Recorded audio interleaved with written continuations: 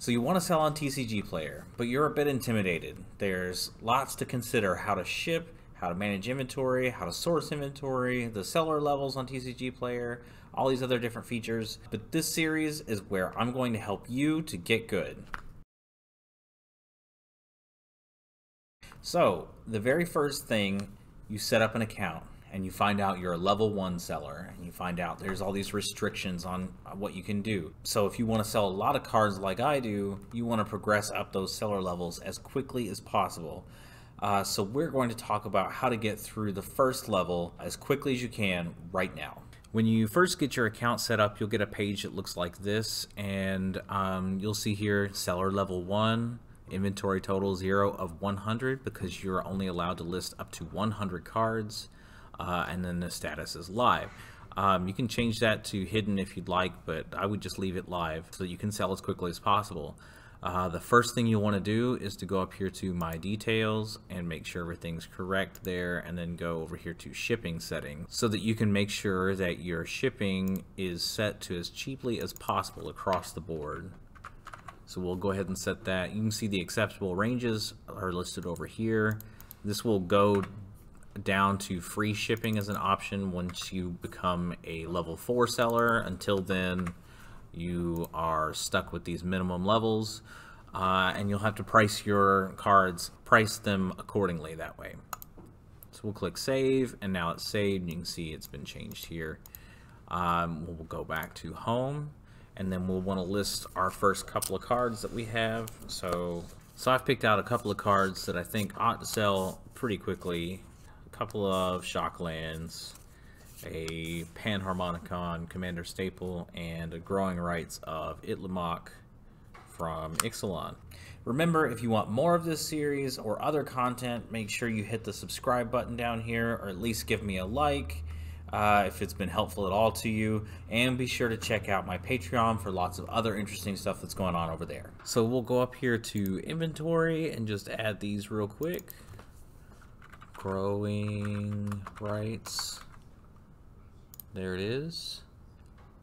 Regular Ixalan one. And we know this is near mint. We'll want to check the live prices, not just depend on this pricing here. Go to live prices. It'll take us to the page for this card. We'll see the price has been up and down just a little bit. Recent sales near mint at $22. That's exciting. Market price is $19.59. We have near mint sellers at $17.50 plus 99 cents. So that's a new seller like we are. So we should probably price pretty close to that. $16.50 plus $1.99 is an even newer seller. So that you have to take into account the total cost of all that, just like other places. So this is really a listing for $18.49. So if we wanted to be at the top of this list, you know, there's others, you know, here shipping included. This is probably a level 4 seller. They've got 1,265 sales. This is a moderately played one, but that doesn't matter so much. We're looking at the shipping here. All combined, their total price is $18.89. So this is $18.49. With the way the dynamic shipping works, we have to make sure that our shipping added in doesn't end up causing the card to be priced way up here or even further. We can't just list it at $18.50 because we're going to show 99 cents extra shipping. So let's go back to that.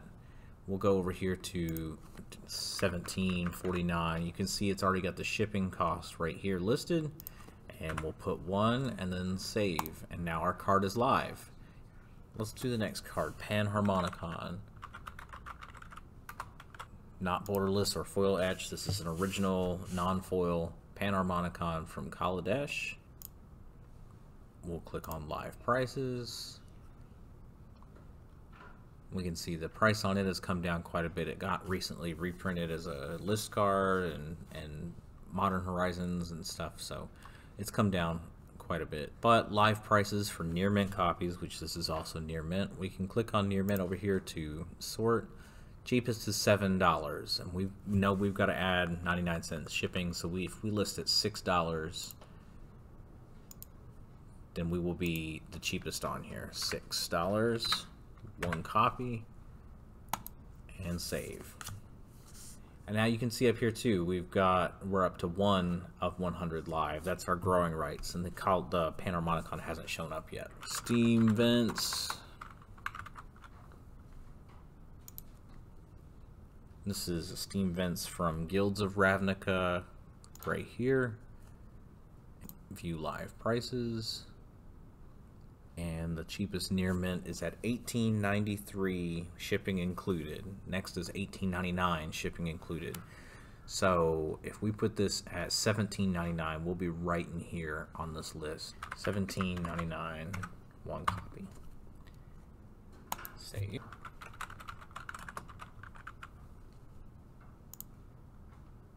From Guilds of Ravnica, same thing. We'll just go ahead and look at the live prices. Near mint at $11.25 plus 99 cents shipping. So if we did $11.19, we'll be at the top of this list. Hopefully this will guarantee that we sell these cards relatively quickly.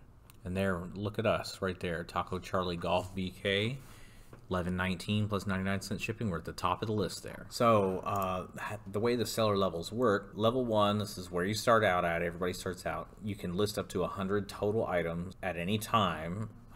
This includes multiples, so you can't list 500 copies of Steam vents. There are 100 different cards, but 100 copies of each card. You can't list more than $1,000 total of product at any time, and each product can't exceed $500.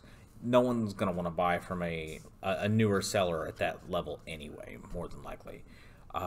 These bread and butter cards are much more likely to sell. You have to get 2 orders to at least 6 days after you confirm the shipment on the order. This is about when the expected delivery date usually is.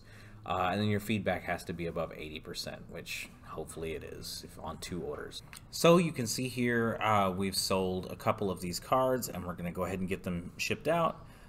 They sold the exact same day that I listed them, and I'm shipping them out today on July 28th.